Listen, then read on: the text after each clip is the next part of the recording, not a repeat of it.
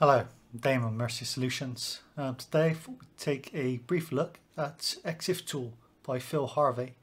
Exiftool is an open source tool that can be downloaded by going to exiftool.org.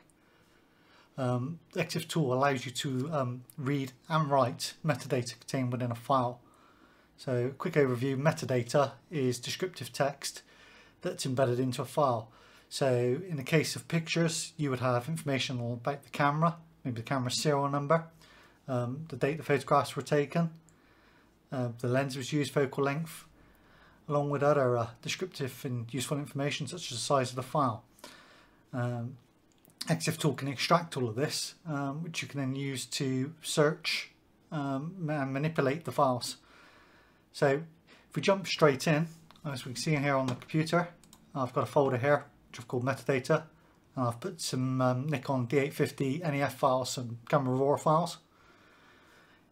I've already downloaded from Exiftool here the Windows executable version and placed into this folder on my machine, so I can then run the command from here. So you can see if I simply type Exiftool and specify the path to where these files are here, and we run this. Okay, so you can see we've returned all of the metadata that's contained within the files.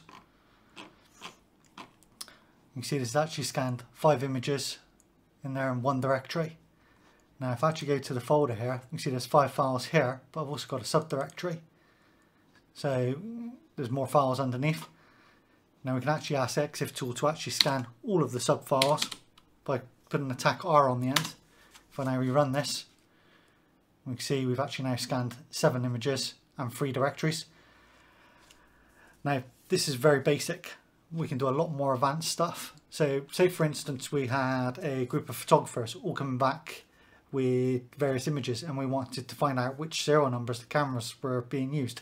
We could actually, with Exiftool here, we can actually with Exiftool specify to obtain, say, just the serial number and modified date from metadata. So let me run this. What we see now is we get back just the serial numbers and modified dates.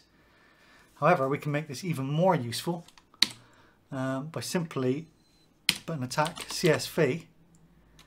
What will happen now is it will output comma delimited text, which we can then redirect to a spreadsheet.csv.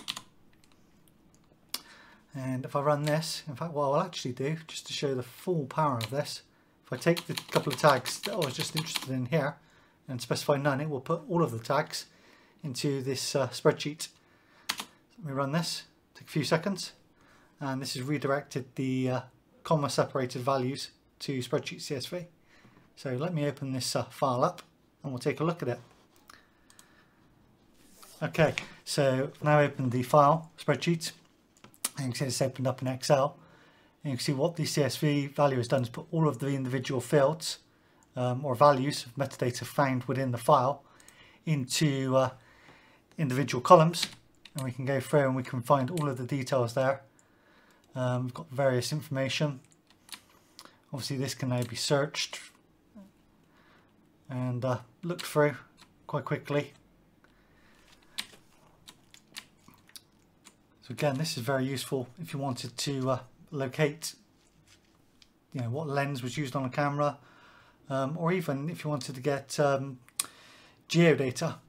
If your camera records into the files the geotag information as to where a picture was taken, you can use this to also extract and view what's contained within the file.